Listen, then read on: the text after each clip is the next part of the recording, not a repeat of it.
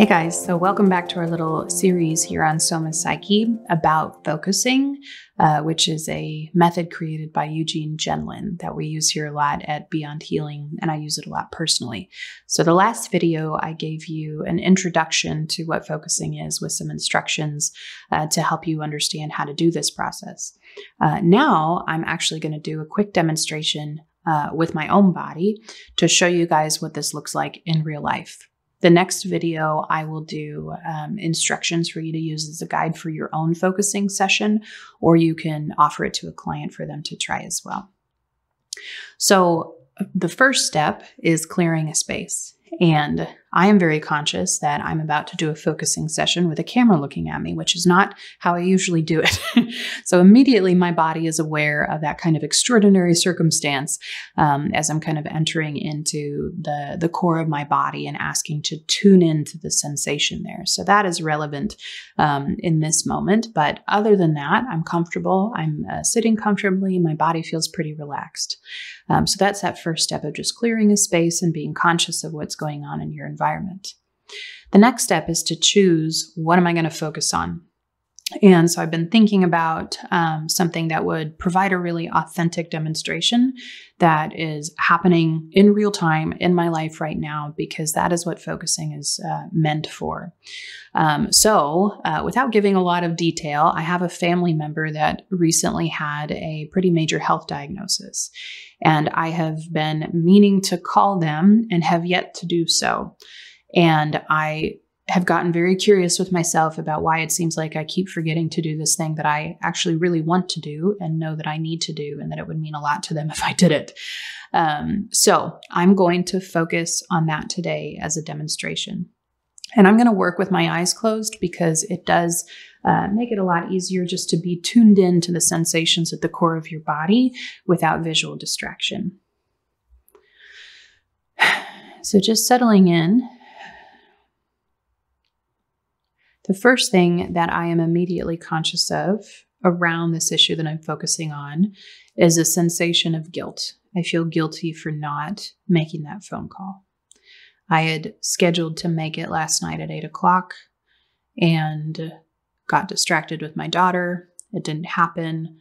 First thing this morning, I woke up thinking about it, feeling guilty. And when I tune into that sensation of guilt, it happens in my chest, sort of underneath my heart, kind of right in the middle of my lungs. That is what I am immediately aware of.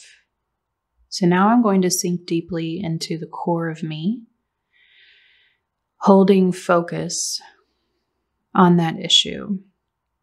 And in order to help my body tune in, I'm going to use the moment where I realized that I hadn't called last night like I promised to.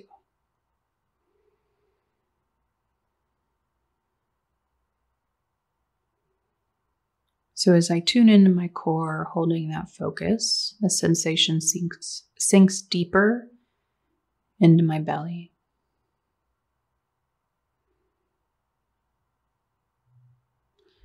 I also feel more sensation in my chest, kind of radiating out side to side. It feels like heat and like tension.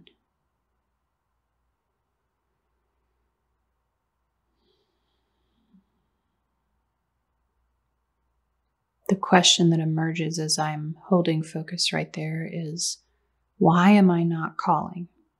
What is stopping me?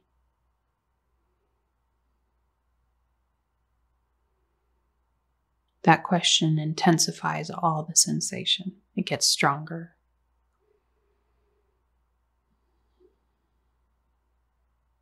So now I'll see if I can find a phrase or a word. I'll invite that sensation to let a phrase or a word bubble up, to give meaning and articulation to what that's about.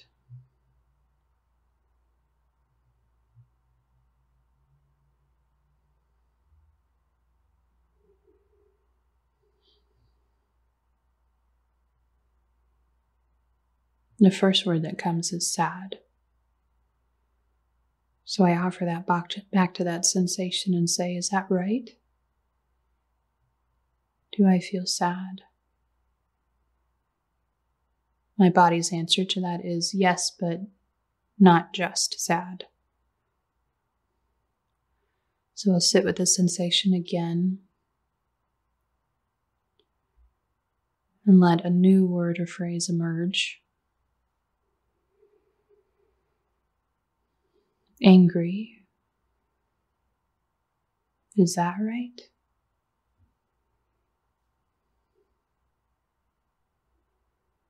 No, that's not right. Sad is closer.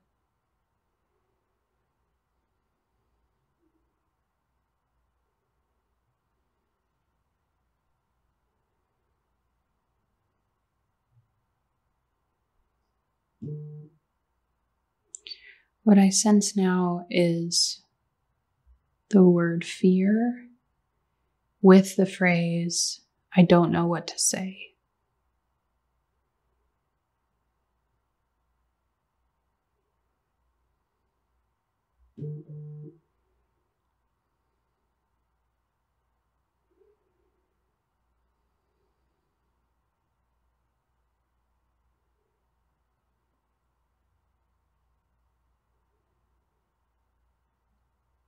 As I sit with that phrase, fear, and I don't know what to say, all of the sensation starts to kind of swirl in my stomach and shift and change. So I'm just tracking that, noticing that change.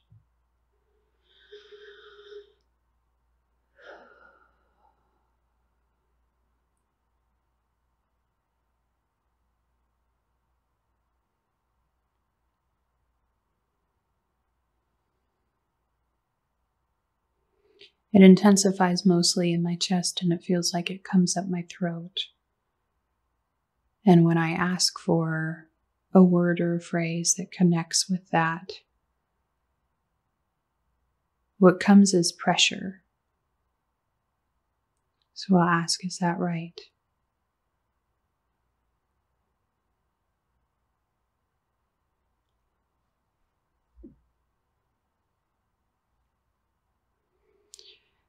And the answer is yes, and what's coming up is actually more of an image than a word or a phrase.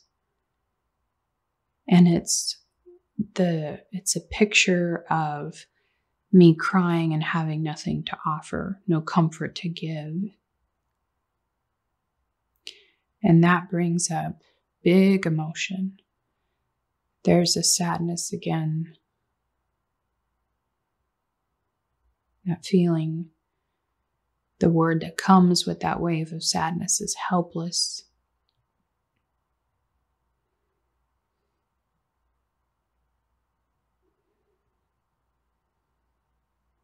It continues to radiate up. There's tension in my back. So I'm going to offer that idea, that phrase back to my body. I feel helpless. And that resonates as very true. I feel helpless.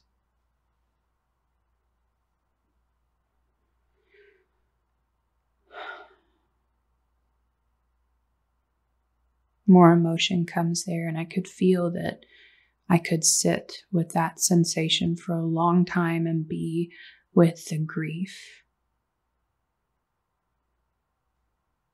and helpless feeling.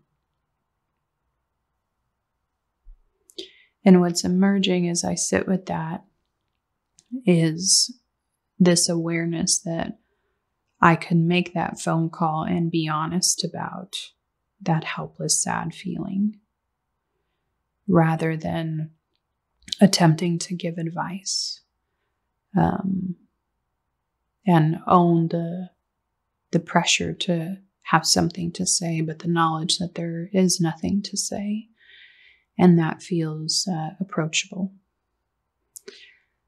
So that is a very personal and very real demonstration of what focusing can do and what it can be used for, and how the wisdom of letting a story slowly emerge by moving repeatedly through this cycle of sensation with a little bit of articulation, but then straight back to the body and around we go. What emerges is a much deeper, truer story of what we're holding and how we're feeling about something.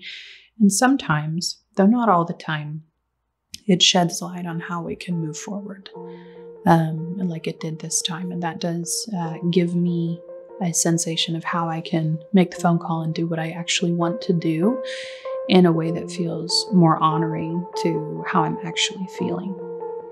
So thank you for sitting with me while I did this, and I hope it was helpful to see what focusing looks like in real time. Thanks, guys. Hey guys, so you may have noticed in the last video that there were some fun little noises in the background due to the ever-presence of cell phones and my forgetting to put it on airplane mode before we started. I do think it's kind of interesting, and I will share with you that the person that I was talking about in the video was actually the one texting while I was doing the video, and I find that very fascinating. So I apologize for the distraction, but the reality is that sometimes we're doing focusing and doing therapeutic interventions with distractions in the background, and today was no different. The truth about focusing is that we can do it in the midst of all kinds of circumstances, and practicing that tuning into the core of you, regardless of what's going on, is incredibly beneficial because it helps us keep track of ourselves in all kinds of environments. So a little teaching moment there with the realities of ubiquitous cell phone use. So I apologize for that, and thanks for watching.